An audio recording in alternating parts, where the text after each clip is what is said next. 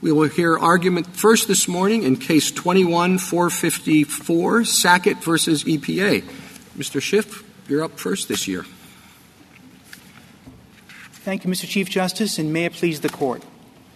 It's now going on 16 years since petitioners Mike and Chantel Sackett began construction of a house on a vacant lot in a largely built-out subdivision. Yet their home-building plans remain on hold to this day because EPA remains steadfast in its view that their property contains navigable waters subject to regulation under the Clean Water Act. But under no plausible interpretation of that term does the agency have such authority. Now, the statute defines navigable waters as the waters of the United States, and so explicitly requires that EPA establish two things before it may regulate. First, there must be a water, that is, a hydrogeographic feature that in ordinary parlance would be referred to as a type of stream, creek, river, lake, or the like. A wetland, however, is none of those things, and so it can be regulated as a water only to the extent that it blends into and thus becomes indistinguishable from an abutting water. Second, the water has to be of the United States, that is, for all practical purposes, a navigable, in fact, water. Now, this test is vastly superior to the significant nexus test for a number of reasons. First, and most importantly, the two-step framework closely adheres to the textual limits that Congress itself imposed on the agency. Second, by faithfully adhering to those limits, the test faithfully vindicates all of Congress's purposes, not just its water quality purposes, but also its desire to preserve the state's traditional preeminence over land and water resources. And thirdly, it's an easy-to-administer test. Ordinary citizens can use their own eyes to reliably determine whether or not their land is regulated.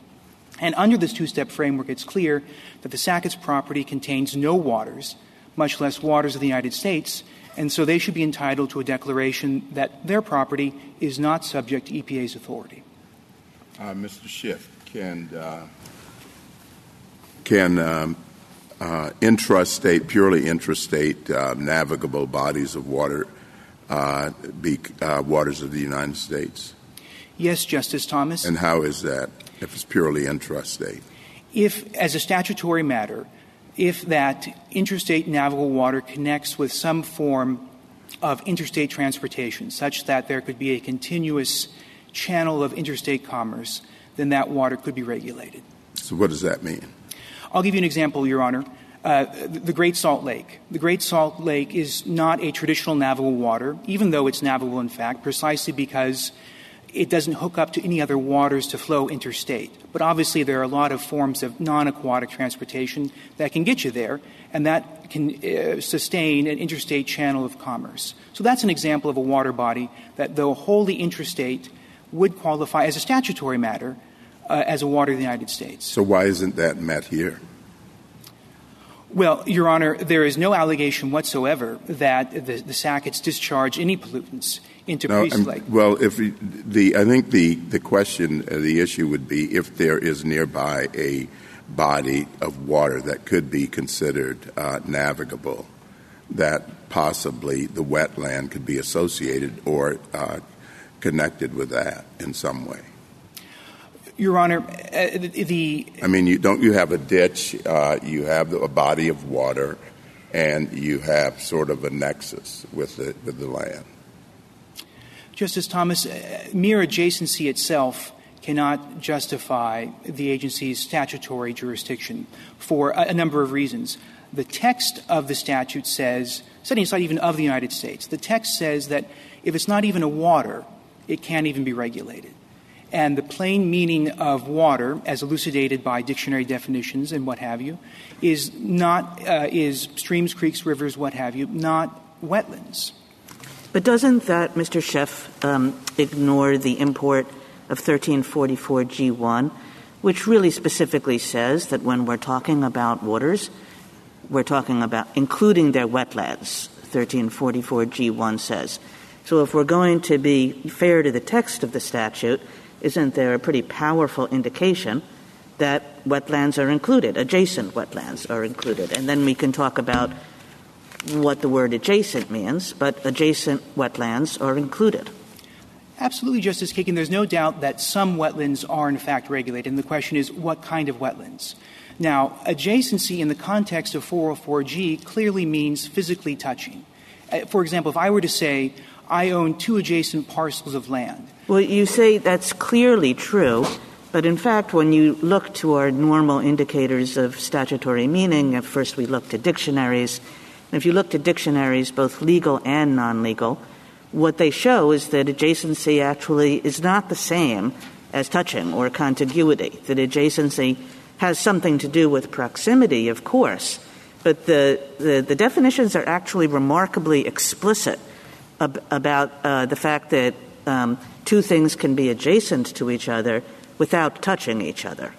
Justice Kagan, if I could respectfully disagree, certainly adjacency in the abstract can have more than one meaning, but in the particular context of comparing relationships between topographic features, as that word is obviously employed in 404G1, I think the only plausible understanding of that term is physically touching. Well, I'm not sure that's right. I don't know whether they're topographical features or not, but you would readily say that a train station is adjacent to the tracks, even though it's not touching the tracks.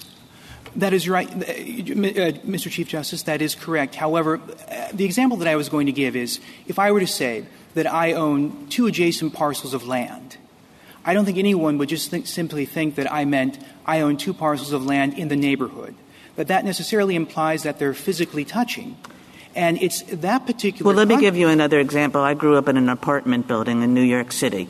If I say there are 2 adjacent apartment buildings, do they have to be touching each other? Or it could be, one is across a side street, Again, Justice... I would say that those 2 apartment buildings are adjacent to each other because there's no other apartment building in between them, even if they're not touching each other.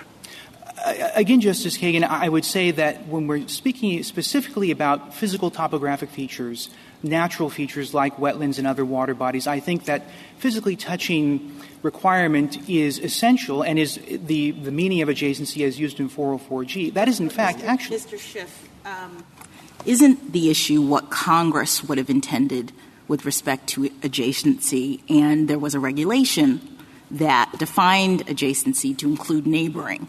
And as far as I know, Congress used the term adjacency and didn't adjust it to try to make clear the touching requirement that you say was intended by the term. Yes, Justice Jackson. Every single time that argument has been advanced by the government, it has been rejected by this Court.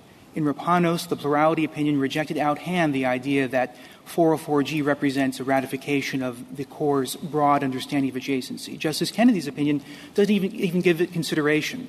Swank, for its part, said 404G is unenlightening as to the meaning of waters in the United States. All right, well, let me try to bring some enlightenment to it by asking it this way.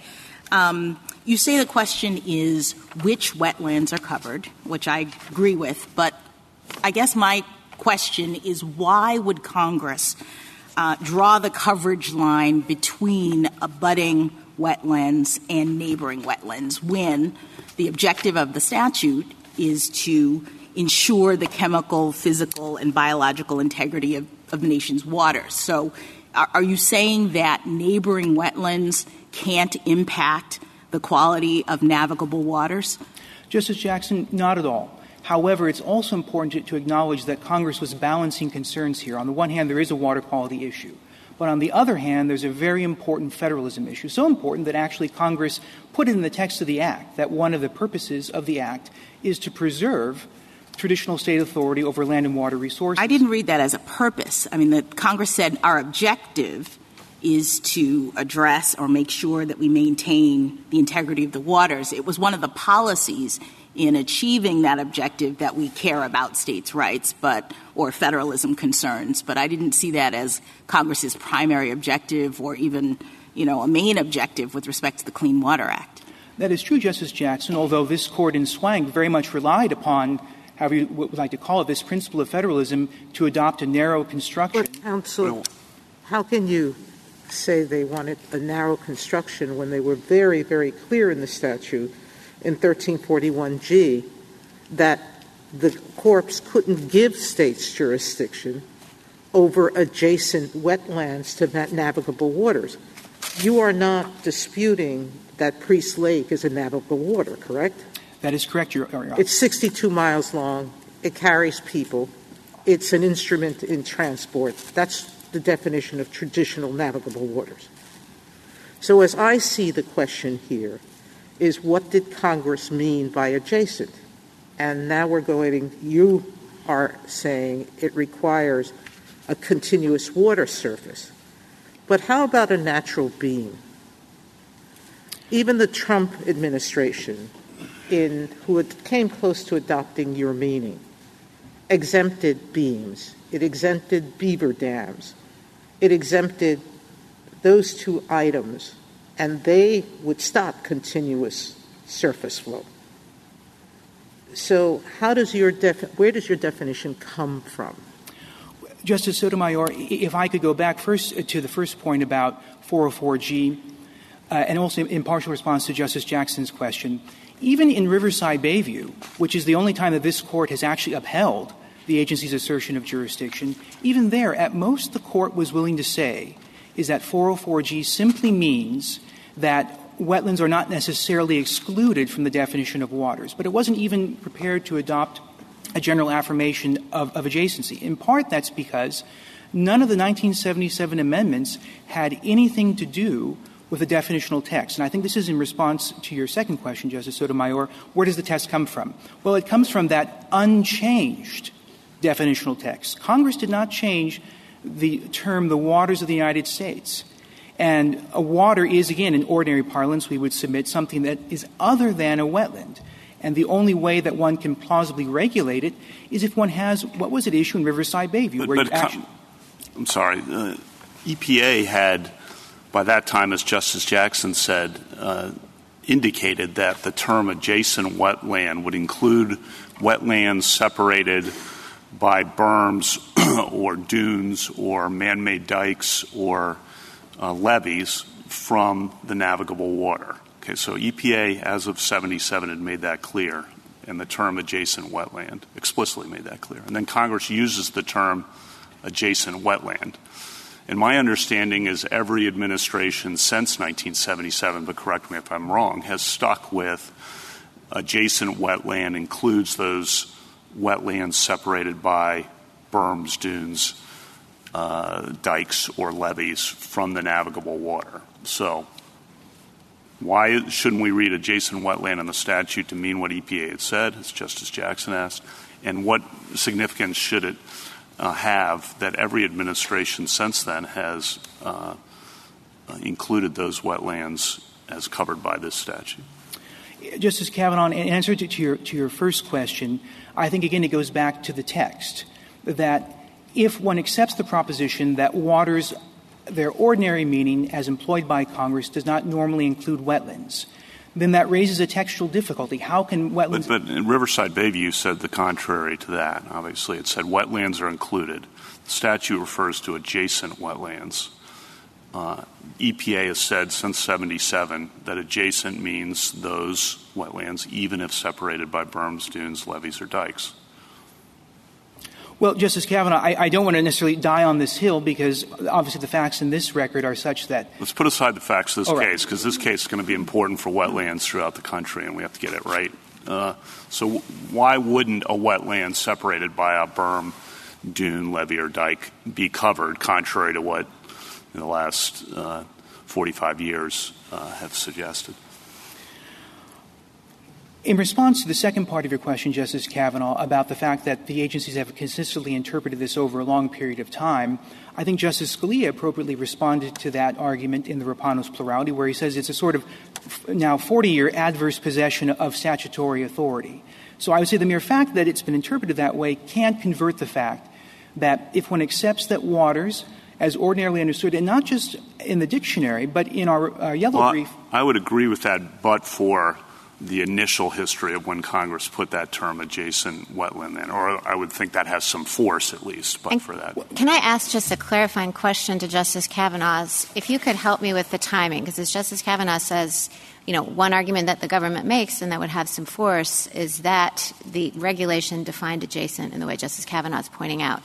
What is the timing? Because I understand it that regulation was adopted in 1977 and 1344G was passed in 1977. Yes, Justice Barrett, my understanding, and it was actually a regulation from the Army Corps, not from the EPA. But the Army Corps had a series of regulations, and the final version was issued in 1977, I think shortly before. So it wasn't like an old soil. It was pretty proximate in time to the enactment of 1344G? I believe, Justice Barrett, it was about 1 or 2 months prior to the enactment of the 1977 amendment. Well, the act was December, and this was, I think, in the summer.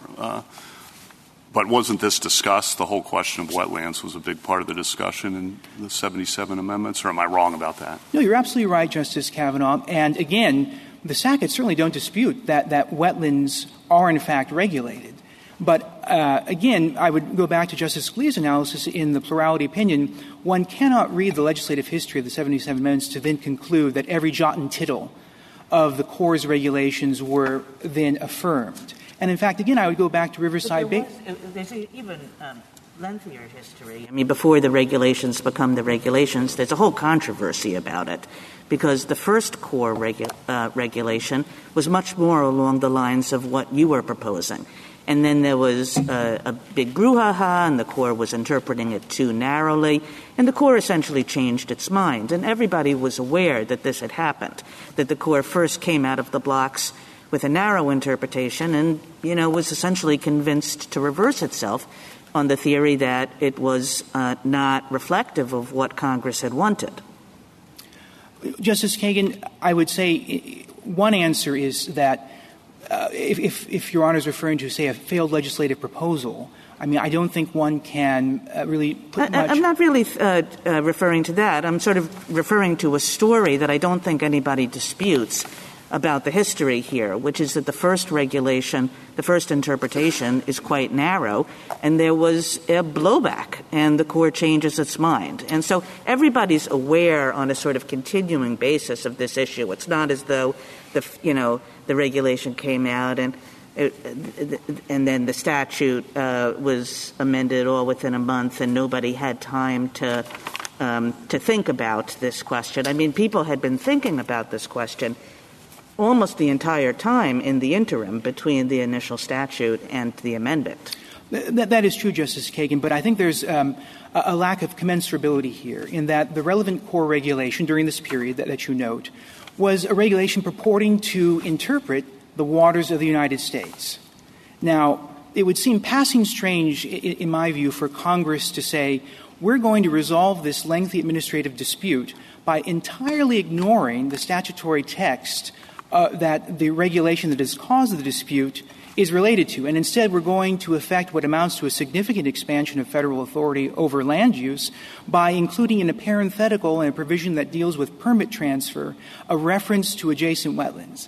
That seems to me just to be an unlikely way for Congress to effect what would be a significant unbalancing of the traditional... Counsel, in Schwank, we said directly, the 1977 amendment showed, quote, Congress' unequivocal acquiescence to and approval of the Corps' regulations interpreting the Act to cover wetlands adjacent to navigable waters. There we faced the question and said, at least as to that definition, Congress was clear. So my problem with your point is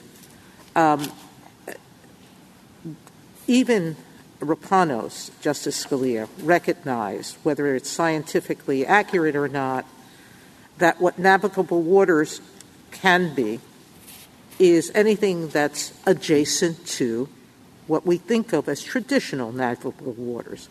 No one's suggesting you can put a boat on a wetland. It would sink. You can't put a boat of certain sizes, or many, near the shoreline because they would sink. There's not enough water there to hold them up. So I don't understand how the wetland has to be navigable. It does have to be adjacent because it's part of that river. And Rapanos suggested it's hard to tell where the beginning of the wetland is and where the beginning of the water is.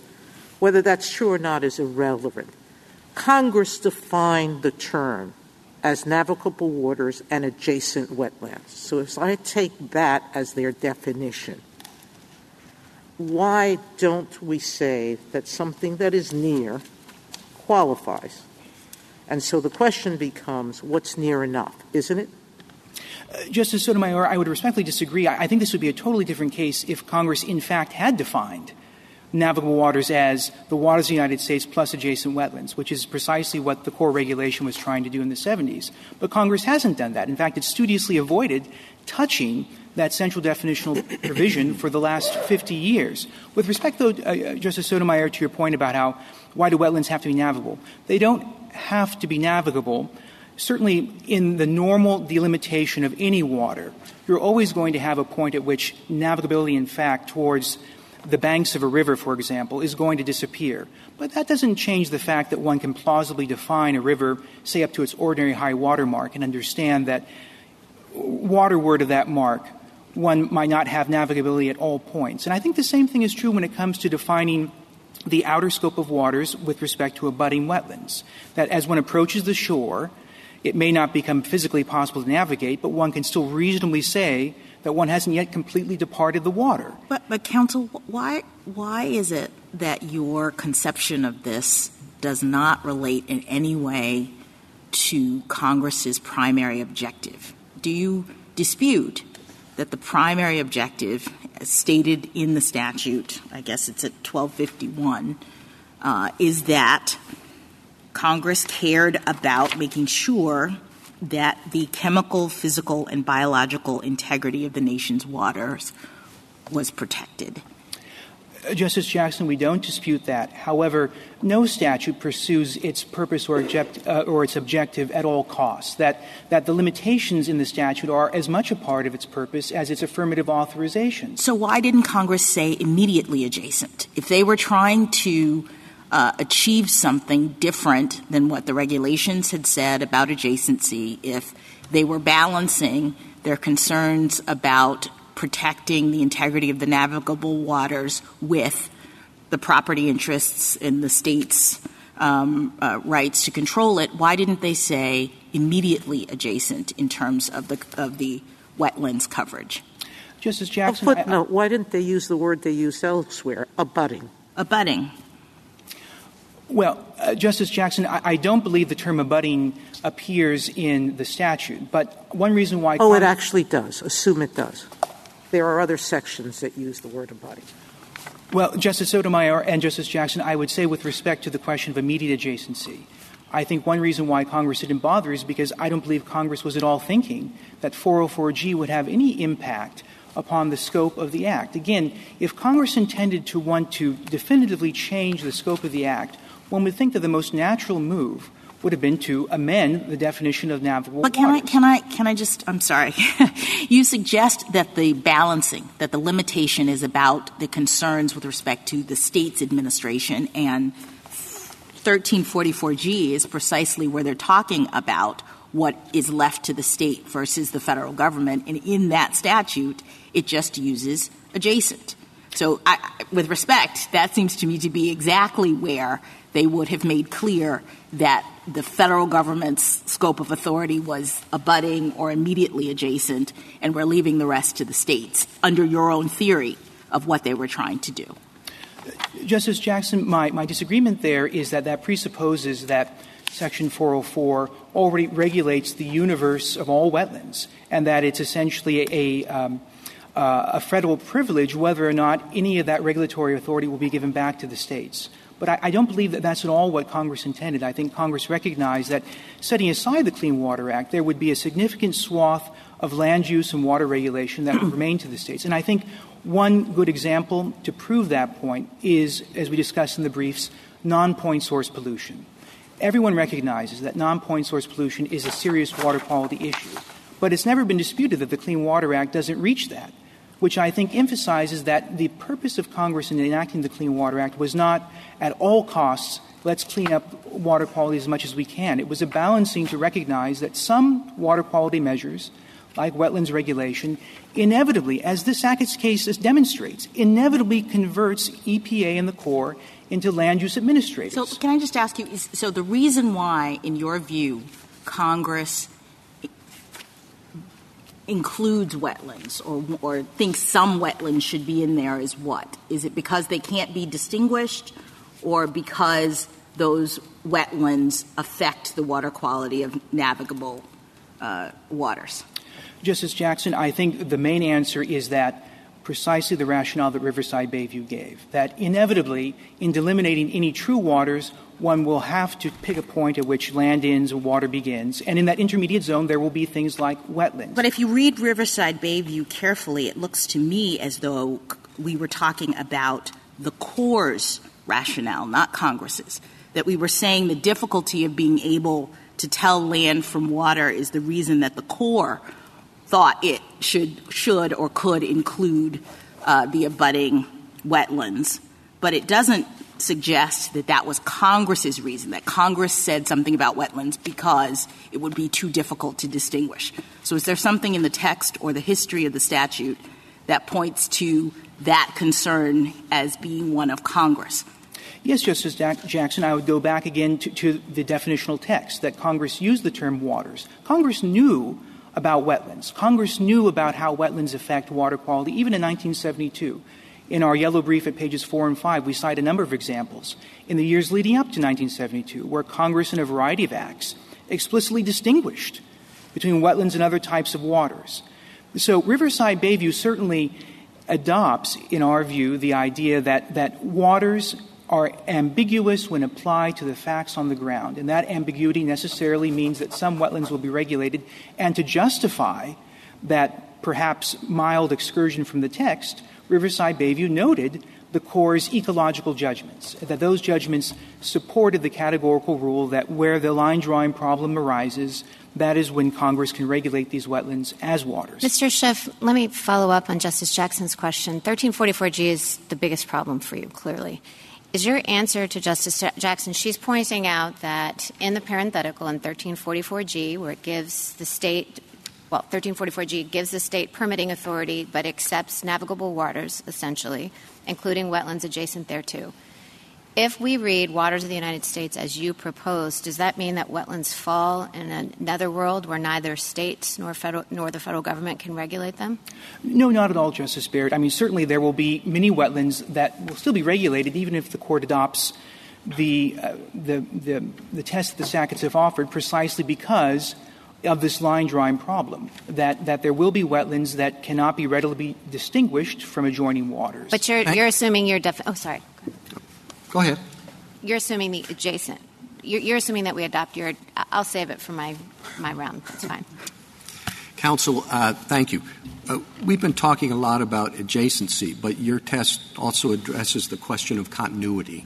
Are you saying in your brief that there is no wetland if, for example, in a few weeks in July, the ground dries up and there isn't a immediate connection between wet area and the navigable water?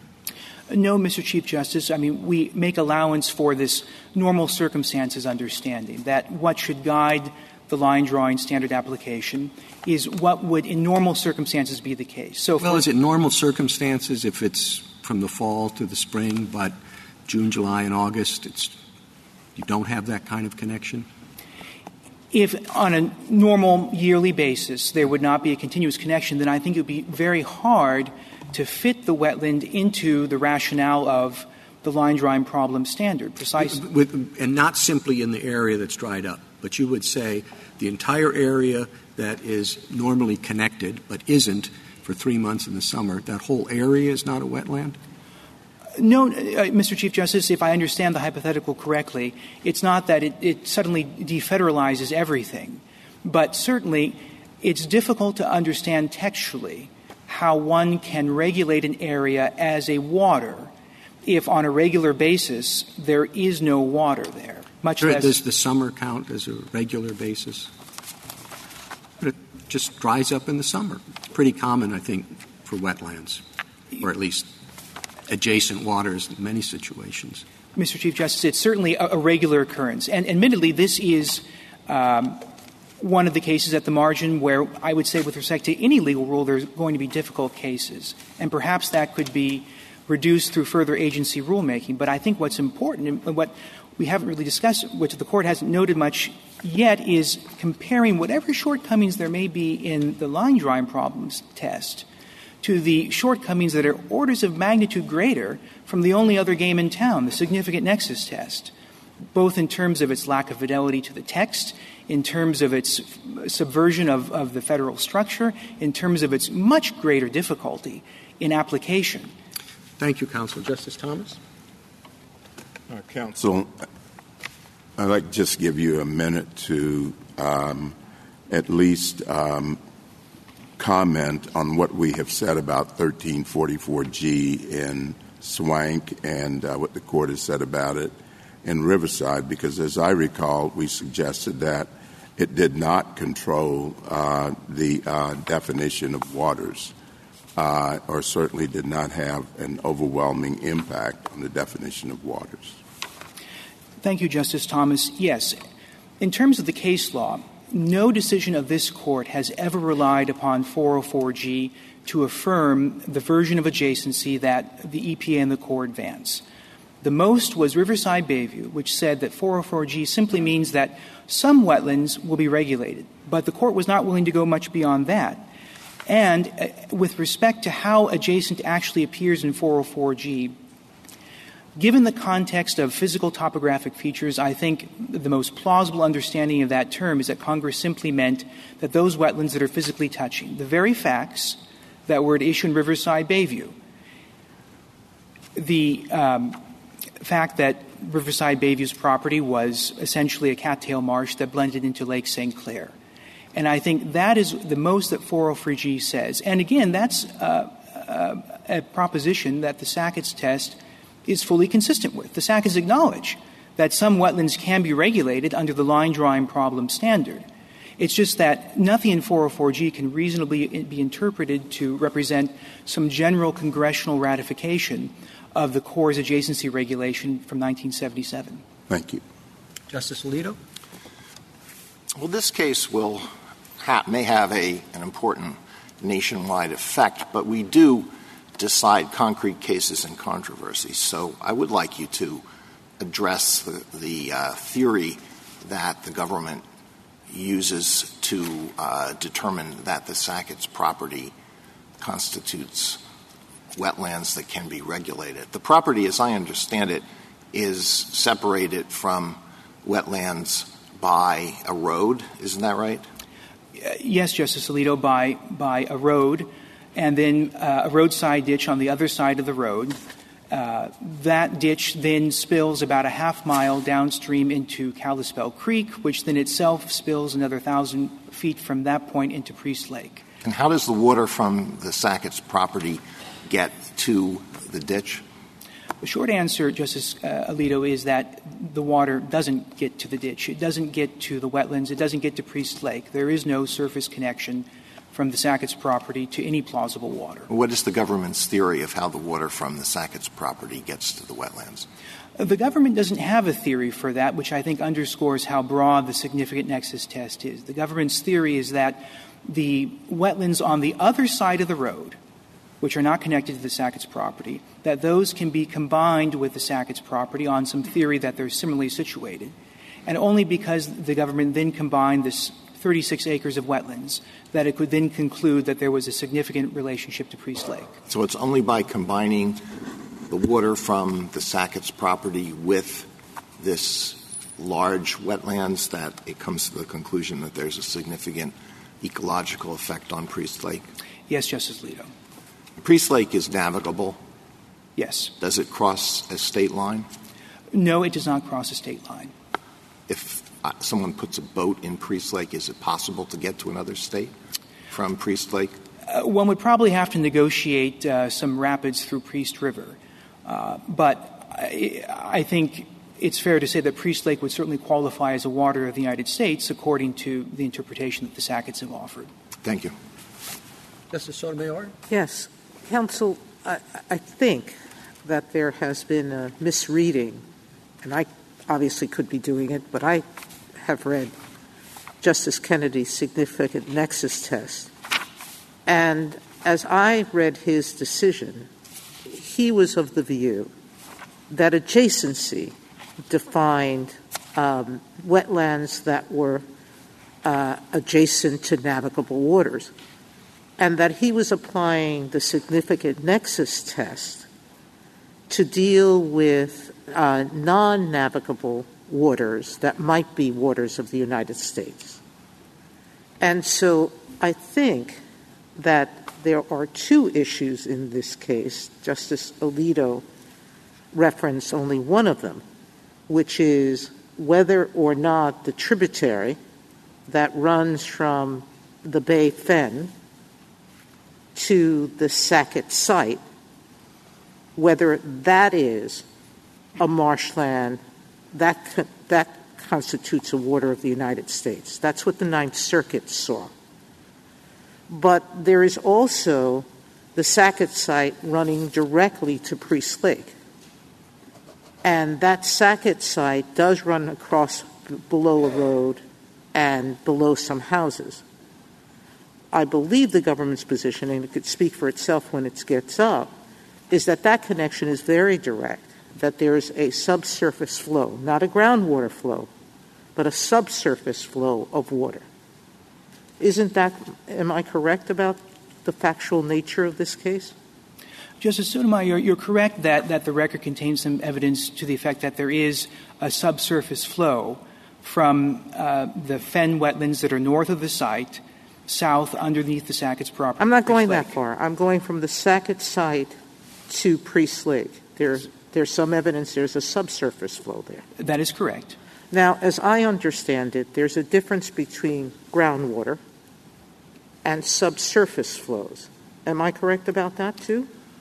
I don't believe, Justice Sotomayor, that EPA has ever made such a distinction. And certainly in the position of someone like the Sacketts, there practically is no distinction, whether it's subsurface or really subsurface. Well, I think it's not that hard. I mean, yes, you can see it. I mean, you can see subsurface water when you put your foot in the sand and you can feel it underneath the top of the sand. You could feel it in how watery your soil is. I mean, it's not impossible to know that there's a subsurface. You could put a stake or a plot or something into it and feel it immediately or have it spring up immediately. So there is a difference between groundwater and subsurface water, isn't there? Justice Sotomayor, I don't believe legally there really is any distinction. Again, if the relevant point is, can one distinguish anything on the Sackett's property from Priest Lake, whether it's subsurface or substantial? But you don't think there's a difference? Well, one thing, Justice Sotomayor, that I think is problematic with relying upon any sort of subsurface connection is that it essentially renders the test limitless. I mean, it's hard to imagine. Why? It's hard to imagine any property in this country that does not have some degree of subsurface flow at whatever depth that will ultimately, I mean, the hydrological cycle is unified. Ultimately, that water is going to flow to some surface water. It's hard to imagine that Congress could have intended, especially in a statute that imposes such significant penalties for someone who guesses wrong as to whether or not his or her property is regulated. Well, that goes back to Justice Jackson's point that what Congress was concerned about was ensuring the sanctity of our waters, and that those things that directly discharged into it would be safe, to keep our water safe. Well, Justice Sotomayor, I also think Congress was concerned about the sanctity of freedom and private property rights and ensuring that people at least have fair notice as to whether their property is going to be regulated. If the test is subsurface, why is it fair? Whatever test, even yours right now, as you, in your answers to the Chief Justice, said that we'll have to define what a normal season is. We're going to have to define how many days are continuous. So it's not a question that any test that's being proposed won't have some lack of security for homeowners.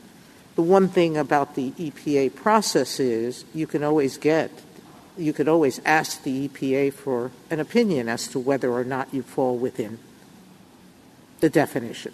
Yes, Justice. And you then have an opportunity to fight that definition, correct? That is correct, Justice Sotomayor, but I think that actually indicates why something like the significant nexus test is so problematic. It's hard to imagine any other statutory system in the federal code that requires a potentially regulated party to initiate a rather expensive and time-consuming process just to find out whether, in fact, one is regulated. And that's precisely why the jurisdictional determination process has been developed in the age of the significant nexus, because it is a test that's very difficult to know whether, in fact, one is regulated. Well, that test applies, as I mentioned, only to connections that are not directly with waters. That's a different issue. But that's not how that's not how you brief this case or what we're looking for. We're looking for a definition that has to do with a connection that exists with traditional navigable waters. We may have to develop, as was the insight of Justice Kennedy in Rapanos, a different test like the significant nexus test for those connections like here where there might be a tributary somewhere else. Justice Sotomayor, I would say that if the test is subsurface connections to a traditional navigable water, I guarantee you that this case or something like it will be back here in another 16 years, and we will be back in the same place that we have been, with property owners not knowing whether they're regulated, with the states not knowing what test to apply. That's assuming it's subsurface water is not differentiated between groundwater. Justice Sotomayor, again, I don't think that there is certainly a legal distinction that EPA has ever articulated between the two. And moreover, I think as a practical matter to the property owner, if it's subsurface, it doesn't necessarily follow that one standing in a marsh. The Sackett's property certainly wasn't a marsh. And there's no reason that... Only because they put gravel in it. I'm sorry? Only because they put gravel in it. Well, the original state of the property was before the topsoil was taken out and the gravel was put on it. It looked like a buildable lot. In fact, it was zoned as a buildable lot. It has a sewer hookup. It has an address. Neighbors around that property have built. There's no sense that this property is something that one might think, there's water somehow flowing underneath it that connects it to Priest Lake. That's not the type of topography. Thank you, counsel. Justice Kagan? Mr. Schiff, do you think there's any third position? I mean, I understand that you don't like the significant nexus test, but I'm going back really to Justice Kavanaugh's point about, take something like you just create a dam and the dam breaks up any idea that there's a continuous surface connection. So if I think, well, in that kind of situation, it just can't, you can't be right, but I also understand some of your points about the significant nexus test. Is there anything in the middle? To some extent, Justice Kagan, I think a middle position is the idea of the nature of the barrier. I think this came up a little bit, whether it's a natural barrier or whether it's a permanent legal barrier like the roads that bound the Sackett's property. But in a sense, that's not a particularly satisfactory middle position, because it still doesn't really afford appropriate fidelity to the text. Again, if Congress could tomorrow enact a statute. Well, I think I'm asking you to assume that 1344 means more than you think it means and suggests that there is something in the text that says we're supposed to figure out what it means for an adjacent wetland, for a wetland to be adjacent. So if I'm thinking of Justice Kavanaugh's example and thinking that looks pretty adjacent to me, but on the other hand, I'm thinking of some of the objections that you have as to the Kennedy test. What do I do from there? Is, call it a backup position, call it a compromise position, call it whatever you want. Is there a third option? In that sense, Justice Kagan, I think there is. I mean, it's exemplified by the facts of the Sackett's case, in that there's not even there's no surface connection, much less there's no surface connection from the Sackett's property to any plausible water. I mean, I think certainly... That's just repeating your test. I'm asking you for a test that's different from your test. Well, I would hesitate a little bit to say it's the same thing, because our test is the line-drawing problem test. But one could say that whether there might be marginal challenges about defining boundaries in other cases, certainly where there's no surface connection, there cannot be any plausible argument that the wetland itself is inseparably bound up with an abutting water. So your answer is no. Okay, thank you. Justice Gorsuch. I'd like to return to where Justice Sotomayor left off, and that is adjacency. If we're going to have something more than a continuous water surface test like we did in Riverside Bayview, if we're going to expand beyond that, why not just look at the geographic proximity between this property and the lake? The lake is the waters of the United States that EPA wishes to protect, understandably. They've got a circuitous route across a road, down a drainage ditch to an unnamed tributary to a named tributary to the lake. That's their adjacency theory. It's kind of a daisy wheel spun out from the lake. But that's rather complicated when one looks at the map. I mean, and it's the back of the petition appendix, the picture. You're a block from the lake. Why isn't that just adjacent enough? Now, there's a subdivision between you and the lake, I understand, but pretty close, a lot closer route that way than this rather convoluted path around. Justice Gorsuch, I think the reason why that's not satisfactory, and I recognize that I've given this answer in more than one form several times already this morning, but I would still go back again to the text. It was obviously Congress knows about wetlands. It included a reference to wetlands in 404G, among other places. It chose not to include that in the definitional section. That has to mean something. And what that means is that the relevant jurisdictional entity is water. If something cannot be reasonably classified as a water, taking into account the line drawing problem standard, then the answer is simply Congress hasn't authorized it. Maybe it is a good idea in terms of water quality, but that's for Congress to decide, obviously, not for the court. And that really has to be why mere geographic closeness can't justify the contratextual conclusion that a 2/3 of an acre residential lot with a sewer hookup with an address and a mailbox is somehow considered the water of the United States. And that is what's being asked, is a person who purchased a property with a sewer hookup, a block from a lake with a subdivision between you and the lake and a road on the other side, is supposed to know that that's a water of the United States, that piece of property, or else what? What are the penalties associated with this? What was threatened to your clients, and what does one face in these circumstances? Well, certainly for the Sacketts in particular, they were threatened with significant civil and administrative penalties, and of course also the continuing liability of having to restore the property to the way it was before they began any work. But also there is lingering over all of this discussion the threat of criminal penalties. And I think this is particularly important because the waters of the United States is as much relevant to the criminal portions of the Clean Water Act as the civil portions. It's the same text.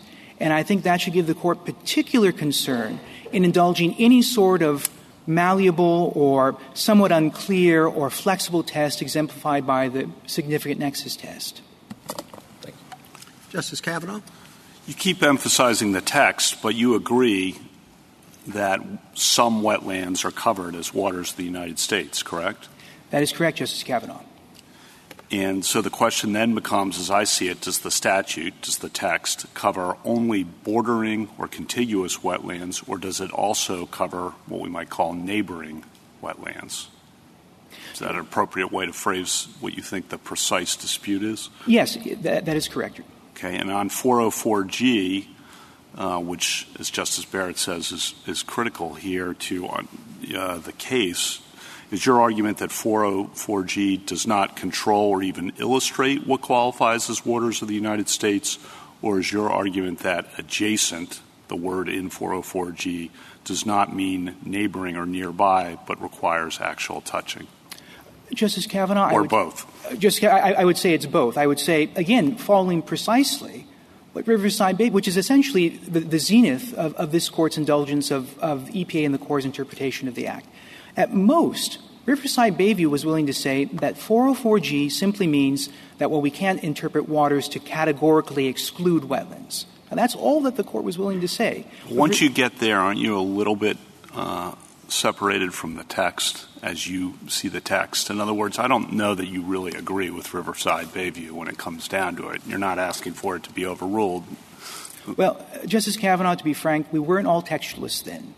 But today — but then you're asking us to put what you're calling a textual limit on something that's divorced from the text to begin with. It sounds to me like, rather than going with neighboring, which is the ordinary dictionary definition of adjacent, and also I'll leave it there. Well, Justice Kavanaugh, with respect to the ordinary understanding of adjacency, I certainly agree that in the abstract, adjacent has more than one meaning. But I do believe that in the context of 404G, where it's trying to describe relationships between topographic features, that the most reasonable understanding, really the only plausible understanding, is that it means physically touching. Again, when you combine it with the fact that the central definitional section— Last question. Why did 7 straight administrations not agree with you? Well, I wouldn't quite say it's 7 straight. At least under the Trump administration, their proposal was certainly closer to what the Sackett— No, let's be clear. They said that it would still be covered even if it was separated by a berm or dune, for example. No, that is correct. And under your test, that would not be covered. That is correct, Justice Kavanaugh. And I don't presume to know more than those 7 prior administrations. But what I do know is what is the text that Congress has used. And nothing can supersede that. Thank you. Justice Barrett? Mr. Schiff, can you explain to me why you wouldn't lose? Because I take it you're saying that you wouldn't lose if we had dropped a broader definition of adjacent, akin to the one that Justice Kagan is proposing. Justice Barrett, I may have misspoken. If adjacent means that something is not adjacent if there is a man-made barrier as opposed to a natural barrier, then obviously here the Sackett's property is bounded by man-made barriers. And so what I meant to say is that whether or not, if the court thought that natural barriers might not defeat jurisdiction, the court could also say that at least here, with man-made barriers, there is no jurisdiction. Okay. I think I didn't articulate my question clearly enough. Sorry. So part of what you've said is that 1344G, Congress was doing something different, and that it didn't modify the definition of waters of the United States that was existing. Okay, so here's my question. It seems to me, and this was kind of what Justice Jackson was getting at, that might be true, that 1344G was doing something different, but what it was doing was carving out what the states could and could not regulate.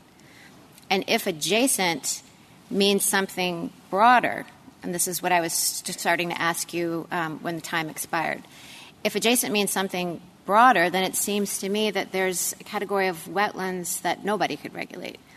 So it seems to me that even though 1344G was doing something different, and even though Congress didn't modify the definition of waters of the United States, that adjacent matters to this case. And if we adopt the definition Justice Kagan is proposing, that you would lose. Am I right? Justice Barrett, if I understand what Justice Kagan is proposing, that neighboringness or mere closeness is sufficient, then necessarily, then the Sackett's property and a lot of other property in this country is going to be regulated. So in that respect, 1344G does qualify or cast light on the definition in 1362(7) of waters of the United States. It certainly does. And as I responded to Justice Kavanaugh, the way it casts light is to indicate that, to some extent, wetlands are going to be regulated. The extent to which they're regulated, I think that has to be, in a sense, a tail wagging the dog problem. But that depends on our accepting the narrower definition of adjacent, correct? I mean, I see why your whole theory hangs together if adjacent means abutting.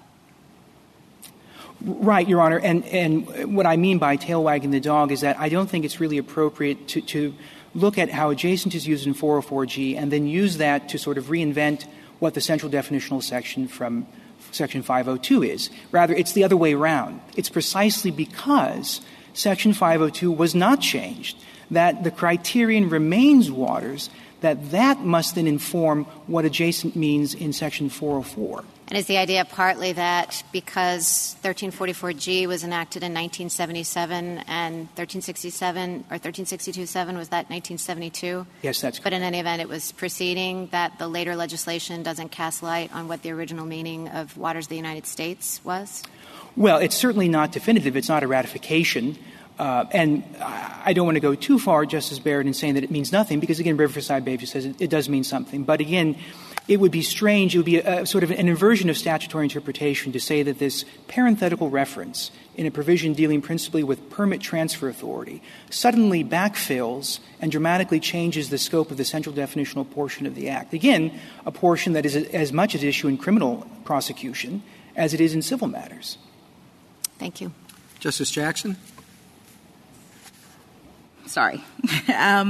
So you said several times that Riverside Bayview said at most that some wetlands could be regulated. But under your test, it appears that you are requiring visual indistinguishability.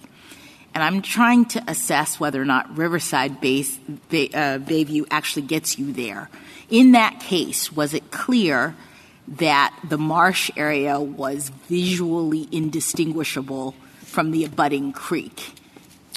Yes, Justice Jackson, that is precisely how the government argued it in its briefing and at oral argument. We quote that portion in our reply brief, where the emphasis is on how, I believe these are the words that were used, that from Riverside's Bayview, it would not be an exaggeration to say that one, after wading through a cattail marsh, could then swim into Lake St. Clair, that it was a continuous body of water that at some point ended, and the court, in looking at those facts, said that it's appropriate to defer to the Corps and the EPA in saying that the water ends at this point because we can't otherwise say whether it's reasonable to have it end at an earlier point. But do you think that is that going to be the case in every situation, that it's indistinguishable as to when the marsh ends or the wetlands end and the creek begins? I'm just trying to imagine whether people were really confused in Riverside Bayside as to which part was wetland and which part was water, and is that your test?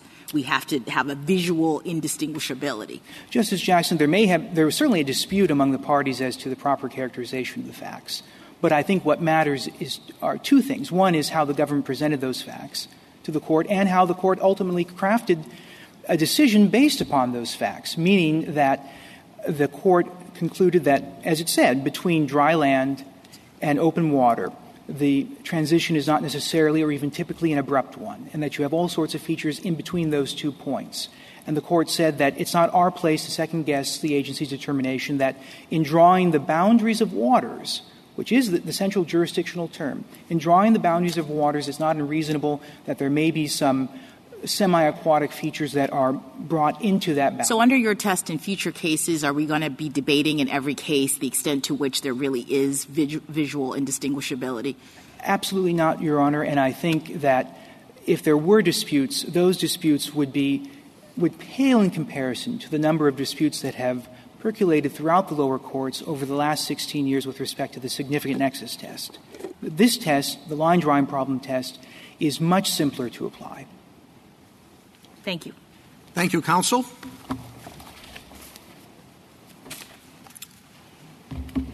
Mr. Fletcher. Thank you, Mr. Chief Justice, and may it please the Court.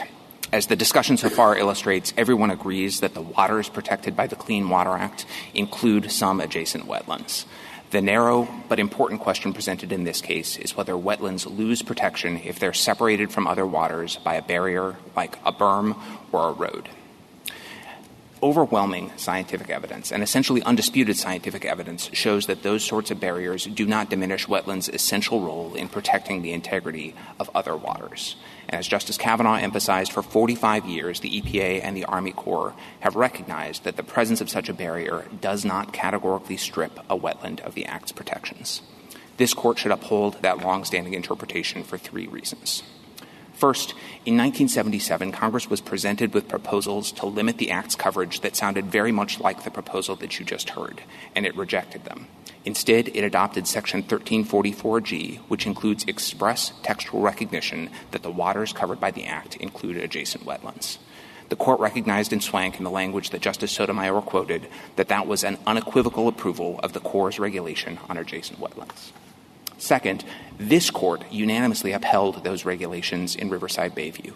Now, it's true that the marsh at issue in that case happened to directly abut a creek such that one could wade from one and then swim in the other. But the Court did not rely on any difficulty in identifying the boundary between the creek and the lake, and there wasn't one. Instead, the court relied on what it called the agency's ecological judgment that wetlands significantly affect neighboring waters.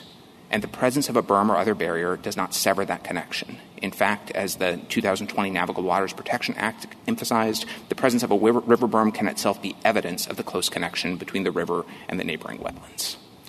Third, and finally, the agencies are now doing what members of this court have repeatedly urged them to do by promulgating regulations that recognize and appropriately limit the coverage of the Act. Those regulations incorporate the significant nexus test, which is a limiting construction that ensures that the Act reaches only those wetlands that must be covered to reach the traditional navigable waters in which the federal interest is indisputable. Counsel, I welcome the court's questions. Is, under the position of the federal government, is a ecological and biological connection between wetlands and navigable waters enough to bring the wetlands into coverage? In other words, dry land between it, but underneath, we had that case in Hawaii that indicated how far underneath it could go. There is a biological connection. You put some tracing materials in the wetlands and they do find their way to the lake. Is that enough under your view? Not any connection. We're not talking about the possibility that some molecules of water eventually make their way from the wetlands into the lake, but instead what we take to be the significant nexus standard from Justice Kennedy's opinion in Rapanos, which traces back to Swank and Riverside Bayview, that demands a significant effect. So what does that mean? I mean, how much of a biological connection does there have to be? So the agencies now have more than a decade of experience applying this in practice, and they explained in the guidance that they issued after Rapanos and have sort of reiterated and refined in the NPRM that they just issued in December of 2021 the factors that they consider in assessing significant nexus, and it includes things like distance to the tributary, distance to the downstream traditional navigable water, the volume of the flow, the hydrology of the area, the presence of other wetlands. I acknowledge it. So if the Sacketts or anybody else are walking around the area, they could look at something and see how long, what's the distance factor? So the distance factor isn't a bright line rule. Here. Okay, so they know it's not a bright line rule, but they have to figure out if a certain amount of whatever kind of tracing thing you use is deposited in the wetlands. They then have to figure out if that makes it all the way to the lake, no matter how far away it is. And I think, as your friend pointed out, I forget what the phrasing was, but water goes everywhere eventually, right? And so there's probably going to be a biological or ecological connection of some sort.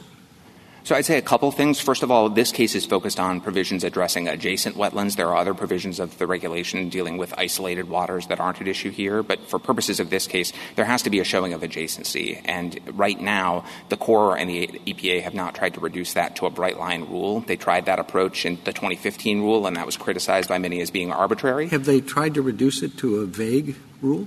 Yeah, I think they've said reasonable proximity, and they've said that reasonable proximity depends on the hydrology of the area. If you have a flat floodplain where often floods from the river reach waters or wetlands that are at some distance from somebody the river, looking around a lot would have to look at the wetlands if they can see them, and the lake and say, is that reasonable proximity or not?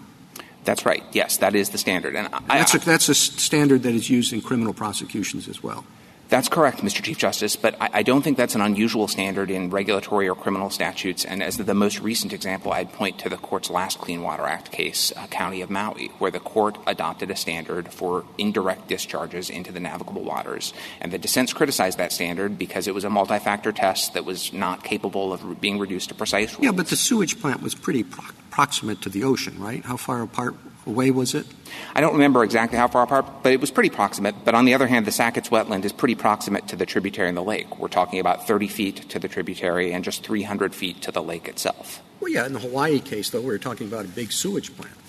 So that's right, Mr. Chief Justice. And I guess I think this gets to another issue in the case, which is that what we're talking about now is whether wetlands are brought within the Act's coverage at all. The fact that they're covered by the Act does not mean that development is prohibited. It just means that development has to be permitted. And if the Sackett's wetlands would not significantly affect or degrade Priest Lake because of their location or their size or anything else, that's something that's appropriately taken into account in the permitting process. This is just about which wetlands are going to have some examination to make sure that that degradation does not occur.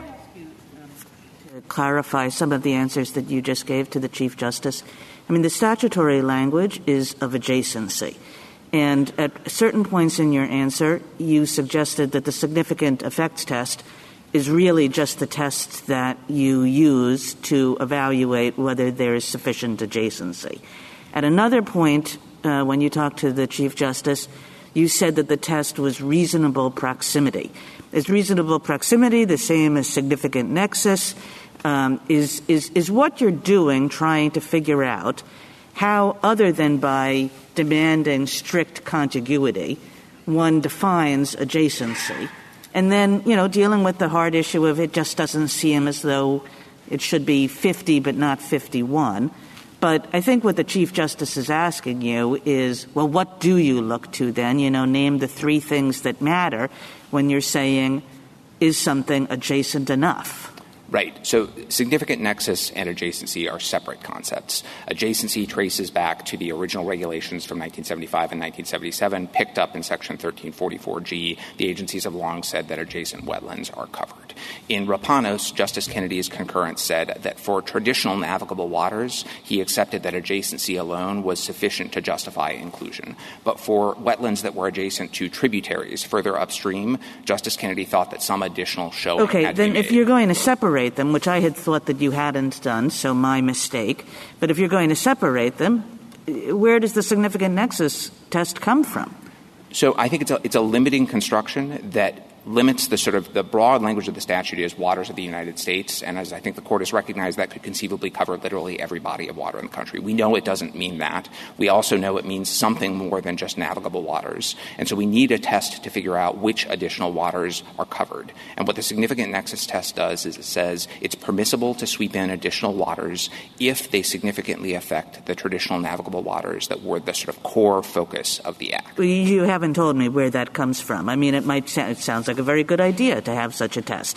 But where does it come from? From this Court's cases, which say you have to give effect to two things. The term being defined is navigable waters, but the definition is broad and doesn't include any requirement of navigability. And the way we read Riverside, Bayview, and Swank is to say you can include other waters that are not themselves navigable, but the justification for including them has to be their effects on the traditional navigable waters that are the core of the statute. Things like migratory birds, that was the issue in Swank, aren't good enough. And they need not be adjacent. So what Justice Kagan's questions is getting to, and I want to certainly understand it because it's important to me, the significant nexus test is separate and apart. So it can be not adjacent, but so long as there's a significant nexus, it's still covered. It's untethered from 1344G in that respect. I want to be very clear to distinguish between what we think is you have to decide in this case and then also in candor tell you what the agency's view is about other circumstances. So this case is about the regulations dealing with adjacent wetlands, and as to those wetlands, the agencies think they're covered if they're adjacent to traditional navigable waters or if they're adjacent to upstream tributaries and they satisfy the significant nexus test. It's an additional limiting construction that narrows the scope of the Act.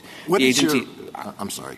I was just going to say the agencies have also said, and this is reflected in the notice of proposed rulemaking, they would cover other waters, even if they weren't adjacent to navigable waters, if they could satisfy the significant nexus test. But that's not really before you here because everyone agrees that if you accept our view that adjacent means neighboring, then the Sackett's wetlands are covered. I'm sorry, Justice Alito. What is your understanding of the term waters?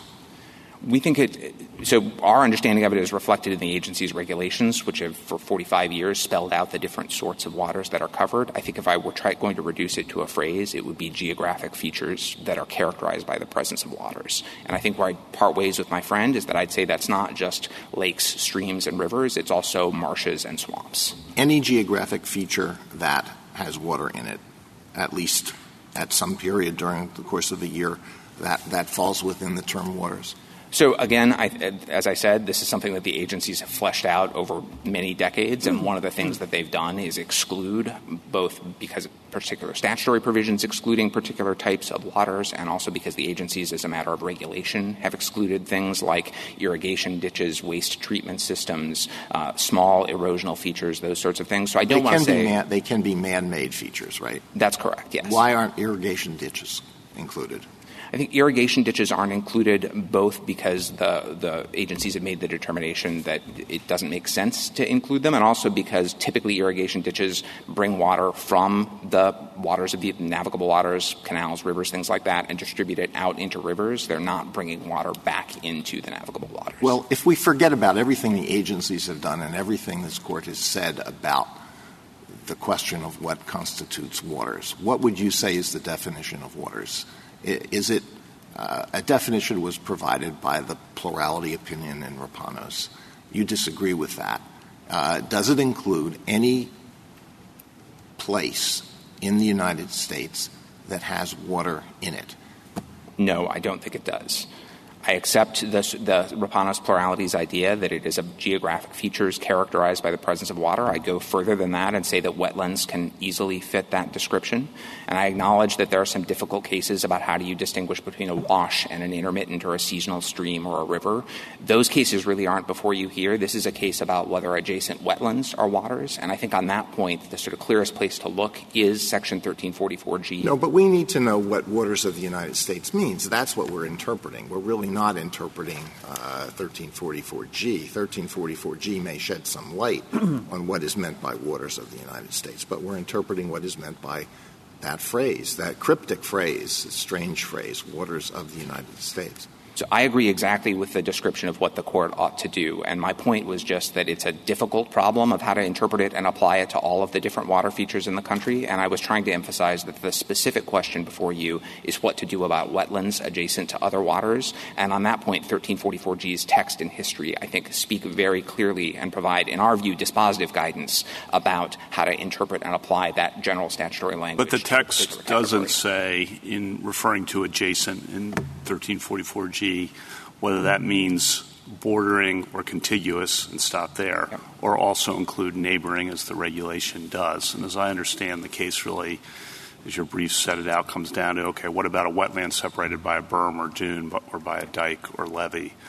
And on that question, I suppose, since Congress hasn't specified that it goes that extra step, why not let Congress figure out where the line is? I mean, I think that's the toughest hurdle you face, is that Congress, we've gotten, as Justice Alito says, from waters to adjacent and now from contiguous or neighboring to contiguous or bordering to also neighboring, and shouldn't that be Congress's job? So what's your general response to that? So I think if you look at 1344G in context, Congress has answered this question. We think you'd get there past just directly abutting and to neighboring on the dictionary definitions alone, the definitions we cite at page 22 of our brief. But I don't think you need those here because of the history against which Congress acted. And Justice Barrett, this goes to your question about the chronology. The Corps of Engineers first defined the waters of the United States to include adjacent wetlands in 1975, in interim regulations issued in 1975. And those regulations said adjacent or contiguous to. And so I think already made clear that we're not just limiting to contiguous regulations. Then it spelled it out only in 77. Then in July of 1977, it spelled it out. It said we're deleting contiguous because that's a subset of adjacency, and we're making explicit that the presence of a barrier like a berm or a dune is not enough to defeat adjacency.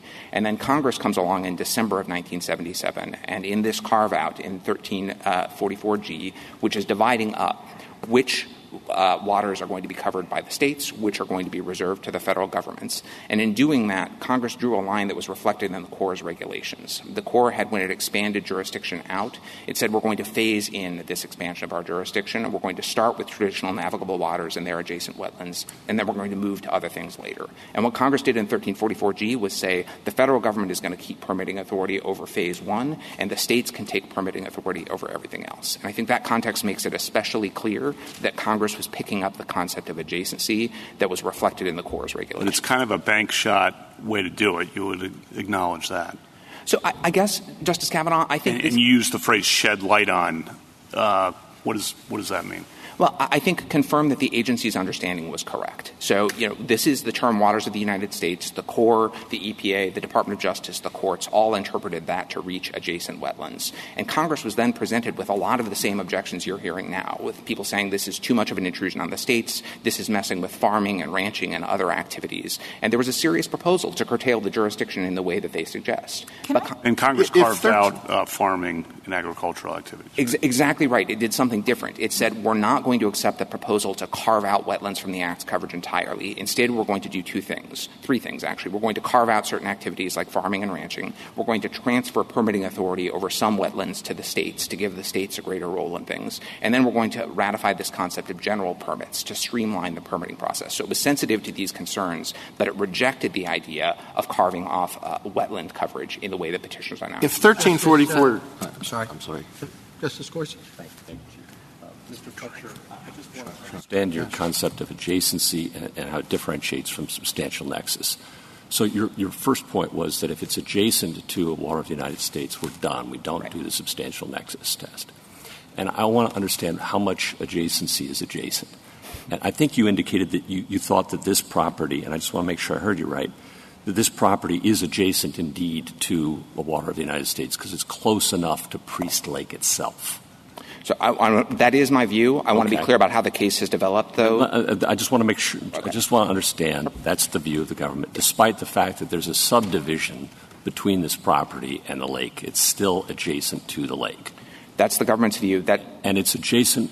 Why? What's the definition of adjacency that's independent from substantial nexus? And then I have a couple follow-ups to that. Sure. So it's the agency's understanding of adjacency is, neighboring, and they have cashed that out by saying it's a reasonable proximity to a covered water. Is there a mileage limit to that? So they haven't tried to do that. They did try that in the 2015 rule. They said there anything within 100 feet or anything within the 100-year floodplain and 1,500 feet. But those have been rejected. Those have been rejected. So does a reasonable landowner have any idea? So, for example, in Priest Lake, I imagine that most of the water flow and rainfall and snowfall in quite a large geographic area drains into the lake eventually, or wishes to unless diverted.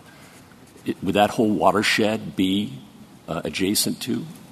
So I don't think so, Justice Gorsuch. And also, as I am sympathetic to the idea of how does a landowner know under the standard whether their land is covered, it's important to recognize that there are other limits, too, where they have to actually be wetlands. So no, I understand that. I'm just asking about adjacency. Understood. How does anyone know, any reasonable person know, within maybe several hundred square miles in a watershed that drains into a body of water that is a water of the United States, know whether or not their land is adjacent to? So I think we are talking about adjacency, and that may not be something that gives you bright-line rules, but it rules out things that are many miles away. Does it? Are you sure the EPA would take that view? I've asked this question. The agencies have told me they do not draw bright-line rules. They do not think 300 feet is unreasonable for adjacency. So how about 3,000 feet? Could be? I don't know the answer to that, Justice Could it Gorsuch. be 3 miles? I don't think it could be 3 Is there a process I'm sorry. I'm just so it couldn't be 3 miles? I don't think it could, Justice. Could it be 2 miles? That, again, when we start to talk about miles, that sounds too far to be 1 mile? Approximate to me. Again, I see where this is headed, but again, I didn't want to know. So if the federal government doesn't know, how is a person subject to criminal time in federal prison supposed to know? So the agencies, in recognition of this problem, make available free of charge jurisdictional determinations as to any property. They also publicize their manuals and make available on websites every jurisdiction. They're manuals that don't tell us the answer. So I understand, Justice Gorsuch, and I think you could make similar criticisms, and dissenting justices did make similar criticisms of the functional equivalent to an indirect discharge standard in County of Maui. And the Court recognized that sometimes Congress gives us laws where the text isn't susceptible of bright-line rules. I think adjacency is one of those bits. I'm done on adjacency. I got some substantial nexus questions, but I got a colleague who wants to ask a question. Yes, first. I just wanted to follow up on Justice Gorsuch's very fair points, which were my points. How do people know? Is there a process by which a homeowner can ask? Yes. Any homeowner can ask the Corps for a jurisdictional determination. The Corps makes those available free of charge. And so you're not really facing criminal liability without the opportunity to get an assessment from the government regarding your particular circumstances. That's correct. All right. And what happens if the government's determination based on this multi-factor test is that you can't develop your property? Then what recourse does the homeowner have? The homeowner can challenge that determination. If we're talking about a determination that you can't develop, that wouldn't just be a jurisdictional determination. That would have to also be a permitting decision, because just being covered doesn't mean you can't What develop. if the homeowner doesn't agree with the jurisdictional decision? This Court's decision in Hawks makes clear that the homeowner can seek judicial review of that at that point without potentially incurring any penalties, can challenge the jurisdictional determination there, and can also seek a permit. And that is, I think it's important to emphasize just again that being covered by the Clean Water Act doesn't mean no development. It means review. And the Corps have taken a lot of steps at the Congress's behest to streamline the process through the availability of nationwide permits for things like road construction, for the development of dams, for single-family home construction. But the site-specific, which is applicable to the Sacketts, you don't dispute in your brief that can cost hundreds of $1,000s and be years and years. It's just the general permitting that gets you out of that and gets you in the $14,000 range in the shorter time period. So we think the several $100,000s is exaggerated for the site-specific permits as well. The same source that we cite on page 37 of our brief for the $4,000 to $14,000 for nationwide permits gives numbers of $17,000 to $35,000 as the usual cost for site-specific. That's right. And it's also important to recognize that those site-specific permits often involve much bigger projects that could be major developments spanning many, many acres. So that's the agency's best estimate of the cost of a typical. So Rapanos was just wrong in citing that statistic. In our view, that statistic is not consistent with the best information we have now, and that's from the 2021 regulatory impact analysis of the reissuance of the nationwide permits. Your adversary, the other side, I shouldn't call him adversary, the other side, argued that Mr. Sackett could not tell this was a marshland. Is that true? Because you said the first thing is it has to be a wetland. So I don't know what Mr. Sackett could tell, and I don't want to speak to that. What I can speak to is what's in the record, which is communications from the Army Corps to the prior owner in 1996 saying this is a jurisdictional wetland, you would need a permit to build. Here's information about how to seek nationwide permits. And we also have the pictures of the property that are at Petition Appendix 37 to 39 and also in the Joint Appendix. Now, we don't have pictures before it was filled in with gravel, but the pictures after it was filled in with gravel show that the parts that are not filled with gravel have standing water in them. And also the Sackett's own environmental consultant who came and looked at the property confirmed the Corps' judgment that these are wetlands. I think it's also worth emphasizing that although they're now separated by the larger fen across the street by Kalispell Bay Road, historically, before the road was built, that wasn't true. It was all part of one wetlands complex, and the whole fen drained down through the Sackett's property and into Priest Lake. Is it possible? Go ahead. Just one last question, and borrowing from what Justice Kagan did before.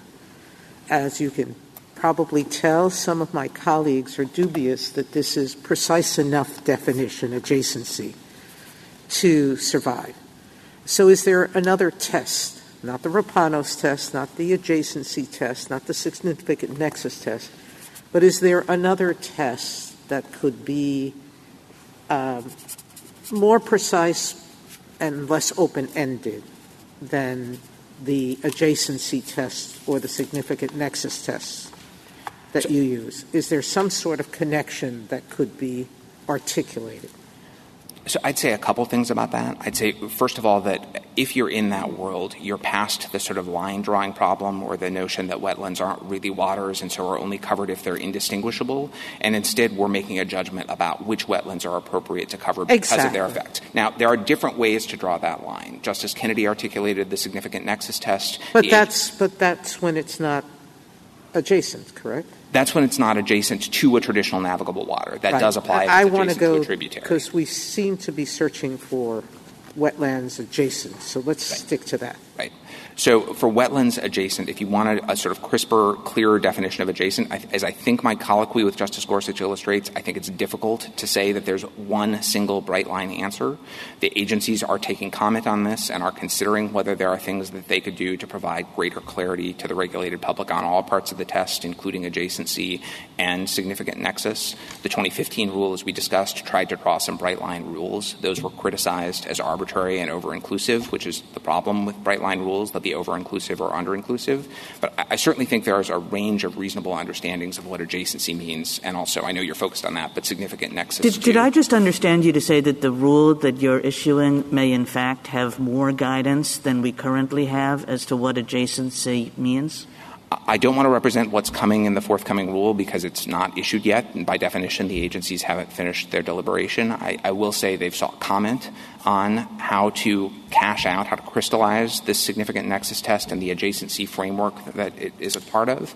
And they've also said that even after this rulemaking, they're interested When is the rulemaking coming down? So it's with OMB now. It's public that in September it went over to the Office of Management and Budget for interagency review. The agencies have told me that they still expect to issue it by the end of the year. Is it possible for you to be correct about the adjacent test as articulated so far, but the Sacketts win?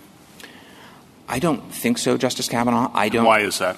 So I don't take them to be disputing that if adjacency means something more than just directly abutting or contiguous with, then their property satisfies that standard because it's just 30 feet away from the tributary across the street.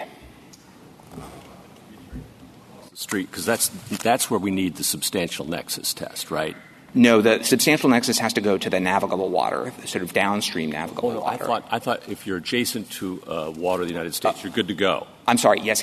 Okay, but so you need the substantial nexus if you're working through the tributary, which is, if you look at the appendix, that great picture at the end is across the street, through a ditch, and then down through a creek, and then it eventually gets to the water of the United States. And so for that, you need the substantial nexus between the Sackett's property, across the road, and into the ditch, at least, right?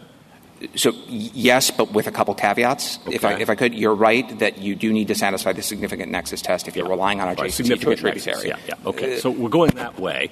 First of all, does the significant nexus have to be to the ditch across the road or all the way down to the lake? All the way down to the lake. That's the limiting work that it does. Okay, it says, great. That's helpful. How much? It's the same question, different test. Yeah. And the Chief kind of alluded to this already. How many parts per million of what kind of stuff has to get from the Sackett's property across the road into a ditch? I don't know how many thousands of feet over to a creek, and then from the creek down into the lake. So I'm going to give you a similar answer, which is to say I can give you qualitative. We don't know. No. Respectfully, Justice Gorsuch, in law, I think there's a qualitative standard with guideposts that isn't determinative. You can call out your local friendly agent, and he'll tell you yes or no. We'll tell you here are the guidelines that the agencies use. They'll tell you free of charge what they think, and if you don't like what they think, you're free to challenge that in court. Yes. Okay. So we don't know until he comes out and tells you. I mean, what is the standard? I mean, give me your best shot. So it's do the wetlands with other similarly situated wetlands significantly affect the chemical, biological, or physical integrity of downstream waters? And what does that mean? The agencies look at the functions that are typically performed by wetlands, like retention of floodwaters, filtering of pollutants, provision of flow during dry periods. And they look at the distance. They look at the amount of flow from the wetland and other wetlands down to the downstream navigable water. And they look at the climate. How is that different than adjacent?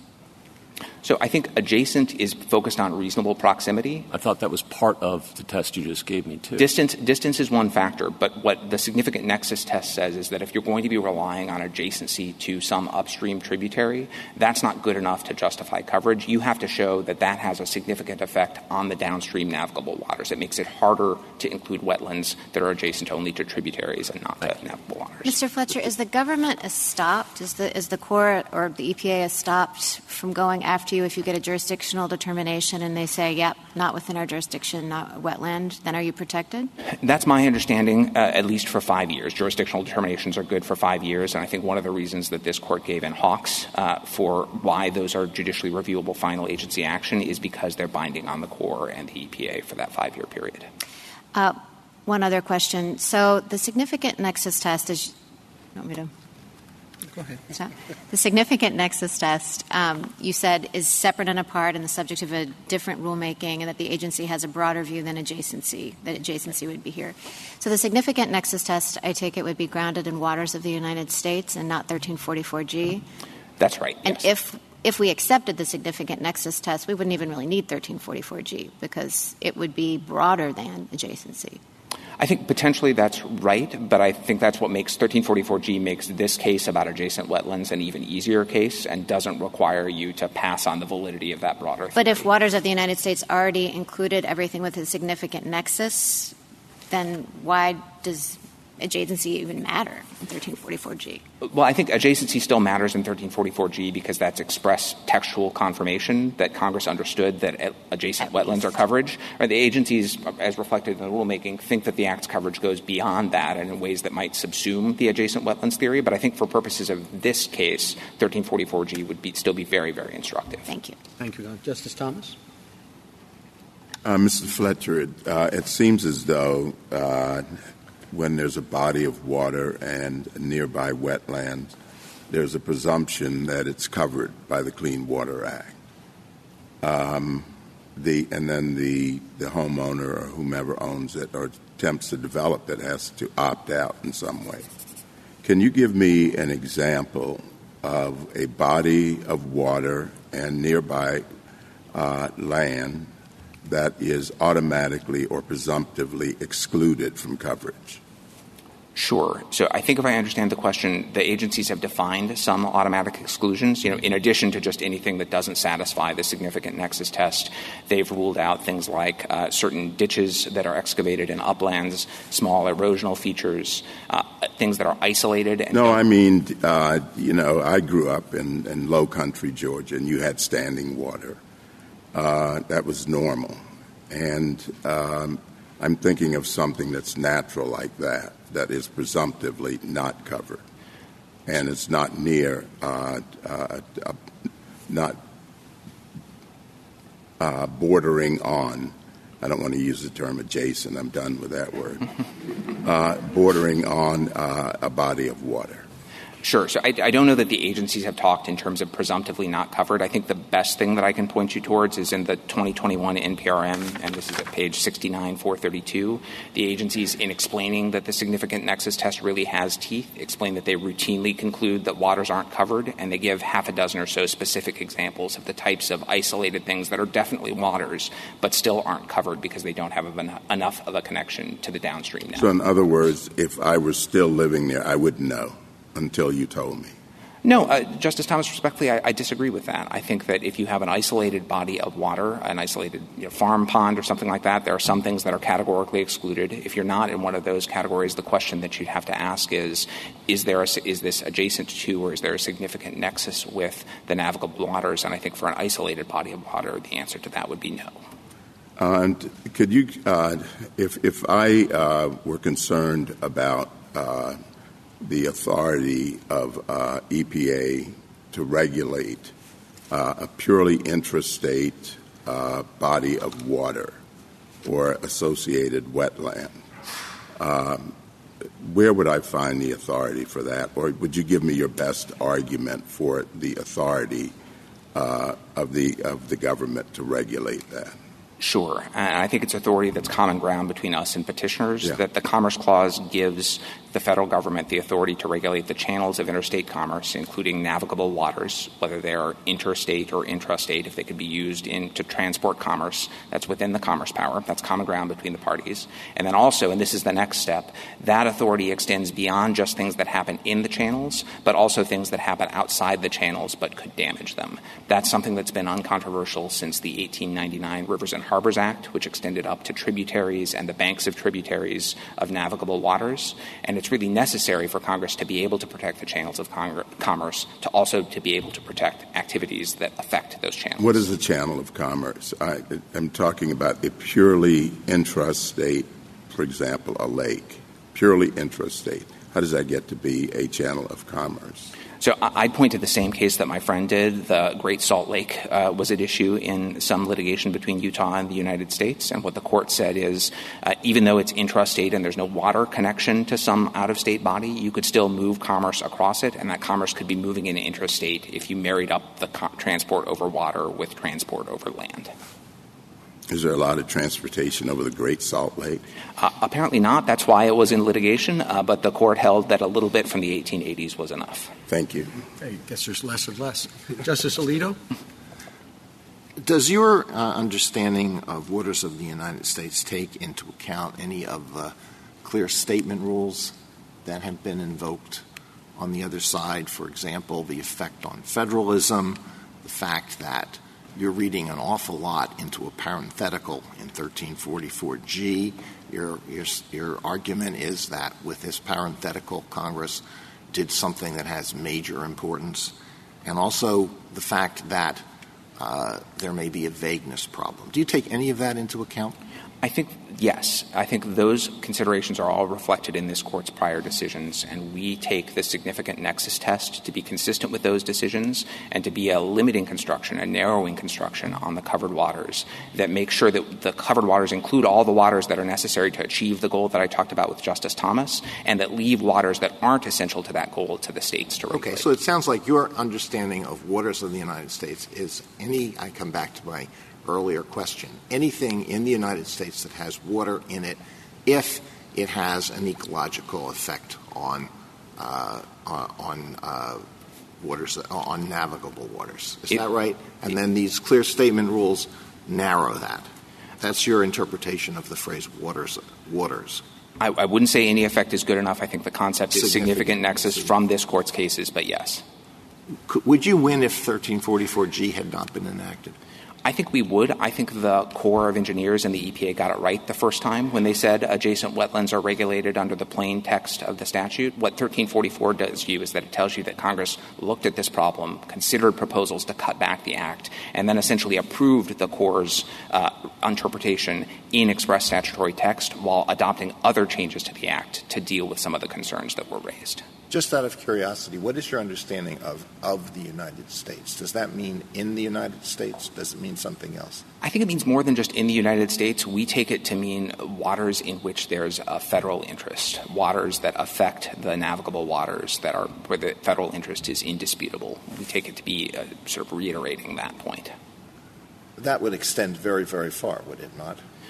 It's true that the Act's coverage is broad. It's been understood as broad from the beginning, and that was Congress's intent, was to comprehensively regulate the waters of the United States because the prior system that relied primarily on states had proved insufficient, in part because this isn't a problem that the states can solve by themselves, because pollution that happens in one state or the destruction of wetlands in one state have consequences that may be felt in many states downstream that can't themselves regulate to address it. Do you doubt that Congress could regulate dry land on the theory that it has a significant, together with other similar pieces of dry land, it has a significant effect on interstate commerce?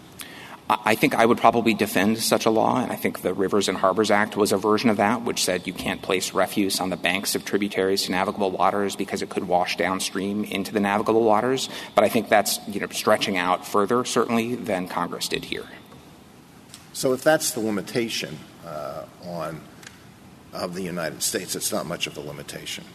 So, Justice Alito, I disagree, and I think the proof is sort of in the pudding. The agencies have told us in proposing to recodify the significant nexus test that we're defending here today that it has real teeth, that they routinely conclude that it's not satisfied, and that something like 25% of jurisdictional determinations made under the post-Rapanos guidance conclude that there's no jurisdiction under the Act. So I think that's real concrete evidence that this is broad because Congress's purpose was broad, but it's not unlimited. What the agencies have done, I would imagine, is to take a very broad provision that can be read to give them almost plenary authority and make some pragmatic judgments about how far they want to go based on all sorts of factors. Is that unfair? I don't think it's unfair in the sense that I think pragmatism, administrability, considerations of policy have factored into this rulemaking, I'm sure. But I think the thing I'd add to what you said is that the agencies have also been mindful, especially in the ongoing rulemaking, of the guidance provided by this Court's decisions, which have significantly narrowed the agency's interpretation from where it was in the 80s. Thank you. Mrs. Sotomayor? I just want to be clear. You're defending the significant nexus test with respect to use when it's not adjacent to navigable waters, correct? That's correct. But so are you giving up the argument that the Sackett wetland is covered by the Act simply because it is adjacent to Priest Lake? I thought So I didn't get a chance to get this out in response to Justice Gorsuch. What I wanted to say is the agencies do think and argued previously that the wetland is adjacent to the lake itself. The district court upheld that determination. We didn't renew that argument in the Ninth Circuit or in our briefs in this court. We relied on adjacency to the tributary and the additional showing of a significant nexus to Priest Lake. So that's how the case has been briefed and argued as it comes to this court. But if you're asking about the agency's view— Why did you give it up? I don't know why that decision was made. I would guess that it's because adjacency to the tributary is in some ways a simpler test. It's only 30 feet from the tributary, and because we felt confident that we could make this showing of significant nexus down to Priest Lake, it was this sort of simpler way to justify the conclusion that the property is covered. Justice Kagan? Justice Gorsuch? I just want to follow up on Justice Gorsuch's earlier questions because I think he identifies something that this Court's overwhelmingly been concerned about for decades, mens rea, and not punishing innocent people who make a mistake, or innocent mistake. So what assurance can you provide on that front that some of the hypotheticals about someone being penalized for making a mistaken but reasonable judgment about the status of their land will not, in fact, be punished? So I'd say a couple of things. The first one is this Court made the point in Maui that the civil penalties provisions direct courts to consider things like essentially mens rea or culpability in deciding the amount of civil penalties. And as the Court said there, it was confident that district courts would take that into account. In the agency's experience, they do. On the criminal side of the house, it's true that the 1319D of the Act does provide for potential criminal liability for negligent or knowing violations. As a matter of practice, the agencies tell me that it's very unusual to bring criminal prosecutions absent sort of willful conduct.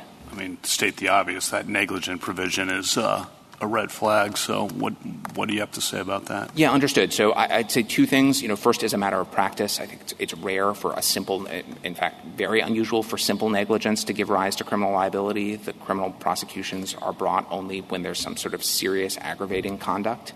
And the other thing that I'd say is, we think that standards like this, as reflected in County of Maui, where there was a similar multi-factor standard that also potentially gave rise to criminal liability, that didn't stop the Court from adopting that standard. We think the same should be true here. And we think if you really had a case where there was someone who was being criminally prosecuted and had a claim that the statute was vague as applied to them, that they didn't have fair notice, they could always bring an as-applied vagueness challenge in the criminal prosecution. Thank you. Justice Barrett? I want to return to Justice Sotomayor's point because I want to make sure that I understand exactly what the scope of your argument is. As you're arguing the case in this court, to win, we have to find that you're right about significant nexus, Justice Kennedy's position in Rapanos, because you're not really relying for purposes of this case on the 1344G adjacency language. Is that correct? We're relying on adjacency to the tributary, which requires us to make a showing of significant nexus. So we do have to have both as we brief the case. But I think also it's worth emphasizing that petitioners aren't challenging the significant nexus finding. And also, I think they've conceded essentially that if you get past their idea that adjacent includes only things that directly touch, then their property is adjacent because it's only 30 feet away across the road. Okay. And then to follow up on Justice Alito's points about waters of the United States, if we put aside 1344G for a moment, and we're thinking about significant nexus. Justice Thomas says he grew up in the low country of Georgia, and I grew up in New Orleans. The whole thing's below sea level. There are aquifers that run right underneath it. We have no basements because you dig far enough in anybody's yard, you hit water, and all of that runs into Lake Pontchartrain and the Mississippi River, navigable waters. So would that view of the Clean Water Act, the definitions of waters of the United States, mean that anybody who constructed on a lot or built a backyard pool has to get a jurisdictional determination from the Corps before proceeding? No, I don't think so, Justice Barrett. Why not? Because these requirements all apply only if you're talking about wetlands, which has a particular scientific definition reflected in the regulations. It requires. But your view of the statute wouldn't be so limited, would it? The statute, we think, is limited to wetlands. We don't argue that things that don't qualify as wetlands can be waters of the United States. So okay, and why would that be? Because of 1344G? Because nothing in the statutory definition of waters of the United States, if you're talking about something that has a significant nexus, presumably subsurface water would. But we don't think you could call groundwater a water of the United States. We don't argue that groundwater is covered. To Justice Sotomayor's point, we think that subsurface flow can be evidence of a connection between two bodies of water, but you have to be talking about waters. We think wetlands like swamps and marshes and fens like the one at issue here are waters of the United States, or can be if they satisfy the test. And someone's backyard in New Orleans, if it doesn't meet the definition of a wetland, is not a water, even potentially a water of the United States. But what about debris on the bank of the river, the example that you gave? So it's not on the river itself, but it's on dry land. I took that to be a question about the scope of Congress's constitutional authority, and I was giving that as an example of the Rivers and Harbors Act in order to protect the channels of interstate commerce, the aquatic channels of interstate commerce, extending its authority up onto land. We don't argue that Congress has done that here. Here it's about waters of the United States. So it hasn't used its full Commerce Clause authority, in your view, in the Clean Water Act? That's correct. Okay. Justice Jackson? Thank you, counsel.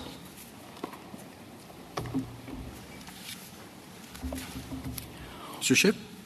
Whatever the deficiencies in the line drawing problem test, they pale in comparison to the significant nexus test. In response to Justice Thomas's question about the channels of commerce, the significant nexus test is far, far broader than a traditional understanding of the channels of commerce, as shown by this very case. The Sacketts, there's no evidence that anything the Sacketts did affected any channel of commerce. It's the mere fact that they put gravel on their lot that now they're fully regulated under the Clean Water Act. And that raises Justice Alito's point about canons of construction and federalism. Building a single-family home in a residential subdivision is the quintessence of local government authority, and yet the significant nexus test inevitably causes that to be regulated. JDs are expensive.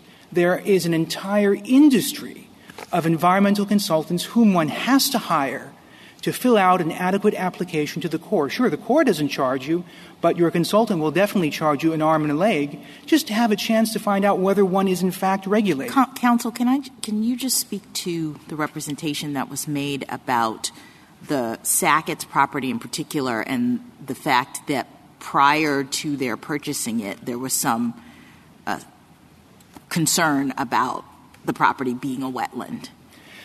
Did I misunderstand that? I thought they went into it knowing that this might be a wetland. No. There was a jurisdictional determination done in 1996 by a prior owner. The Sacketts were not aware of that.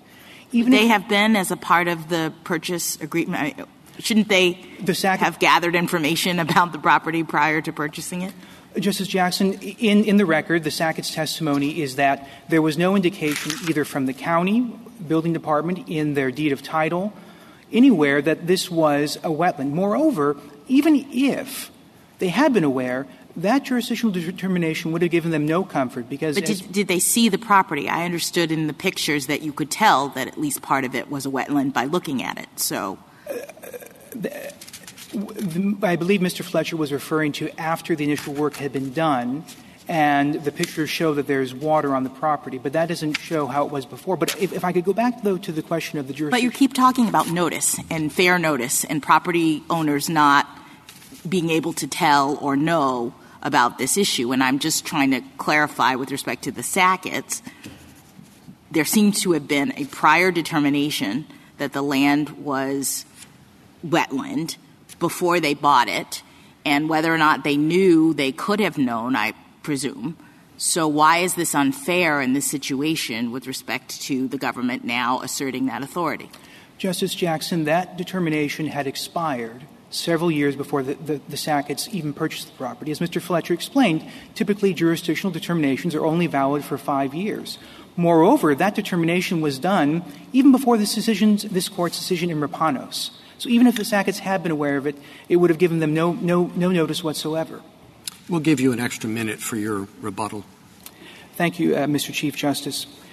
The last point I'd like to make is with respect to compensatory mitigation, simply that obtaining a permit is a very expensive process. It's true that the Corps does not charge for permits, but the Corps will never give a permit unless one provides compensatory mitigation. And we cite studies from the amicus briefs at pages 20 and 21 of the Yellow Brief, where the annual cost of compensatory mitigation under the Corps program is in the billions of dollars.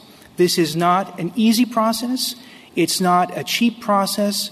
And in terms of notice, it's not a fair process for property owners who have to deal with the significant nexus test, which is why this Court should definitively jettison that test. Thank you, counsel. The case is submitted.